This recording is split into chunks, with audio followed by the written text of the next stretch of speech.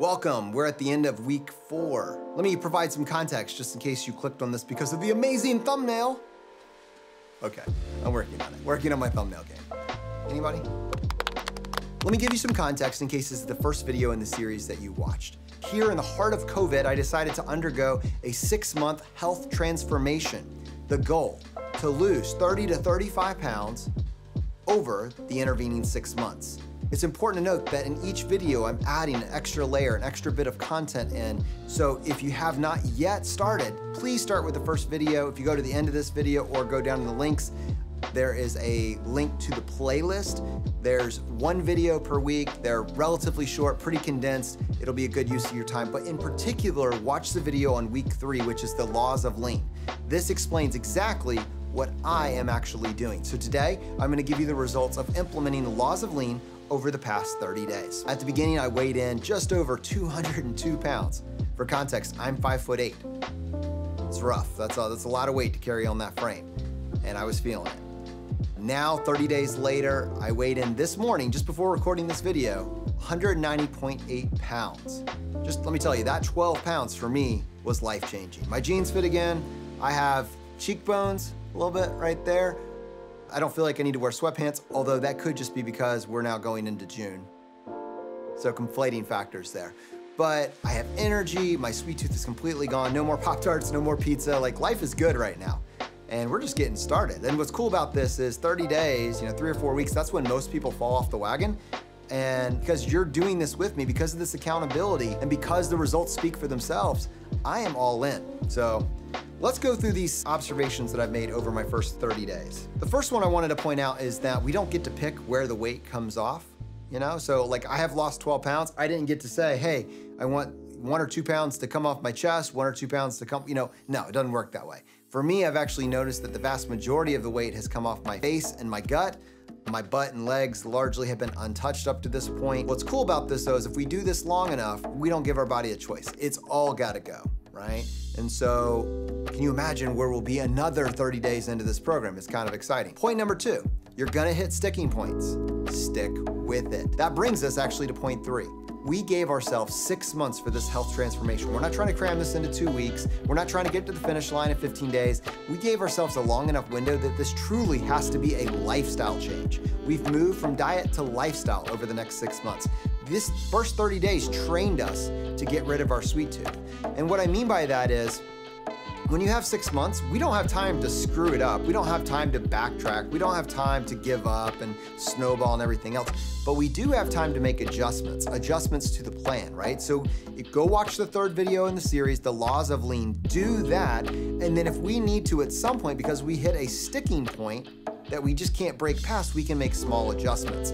6 months gives you the perfect amount of time to understand what's going on with your body, how your body will respond, and make these small micro adjustments that guarantees we get the success we're looking for. And that brings us to point 4, reasonable expectations. So based on my own experience, both in this health challenge that we're doing, but also from diets that I've done in the past, in 30 days, I lost right around 10 pounds. I think that's a reasonable amount to lose your first month of doing some pretty intensive training. When you clean up your diet, cut the processed food, that first month, if you are morbidly obese, and that would be a BMI, I believe, over 35, and your fat cells are rather large, and you have a lot of water with that. So when you start a diet like this, you're actually going to probably lose more than 10 pounds the first month.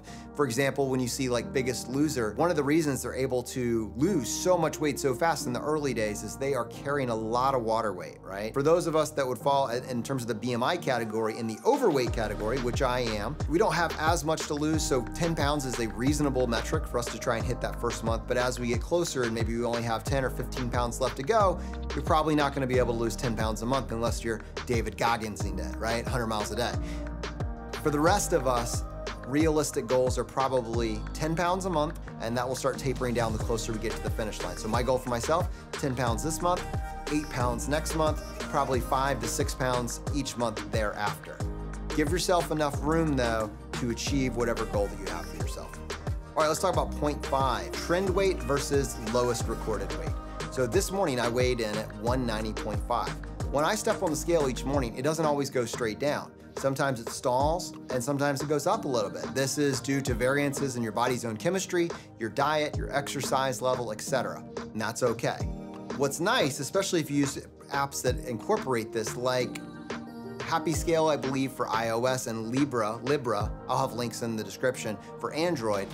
These apps will actually incorporate a trend weight. So a trend weight is a lagging 5 to 7 day measurement that looks at all of your weigh-ins, which can have a lot of variance in them, and it smooths out that line. Now, most of your weigh-ins, assuming you're following protocol, following the plan, will be lower than that trend weight. Your trend weight will catch up, but this smooths out what you're doing and allows you to understand the variance you're seeing and not freak out if you're 1 pound heavier, tomorrow or the next day. And so I might notice that, like for instance, today I'm 190.8 pounds. I might be 191 tomorrow, maybe 192 on a heavy lifting day where I'm drinking more water, eating more carbs. And then it might clean up, the following Saturday or Sunday. I might start noticing new lows the following week. On average, I'm seeing right around, at this point, I'm seeing right around 1 pound to 1.5 pounds a week of weight loss. When I started, it was closer to 2 pounds. And so I think just understanding your lowest recorded weight will not always go straight down. That's totally fine, but you should be able to see a predictable trend. And if your trend line is not going down, that could be a problem. Let me just give you some quick instructions here. If this is the first video that you watched in this series, the playlist is right here. Go check that out. Start with episode 1, work your way through them, incorporate them into your life. Make sure you don't skip number 3 in the series, as it's discussing the laws of lean, which we're actually doing on this program. Let me know in the comments if you're taking me up on this challenge, if you're doing it with me. And if you're interested in the bet I made with myself to lose 10% of my body weight over the next 6 months, I did that with a company called Healthy Wage. For more information, to find out more, go to choosefine.com/healthywage. And we'll see you in the next video.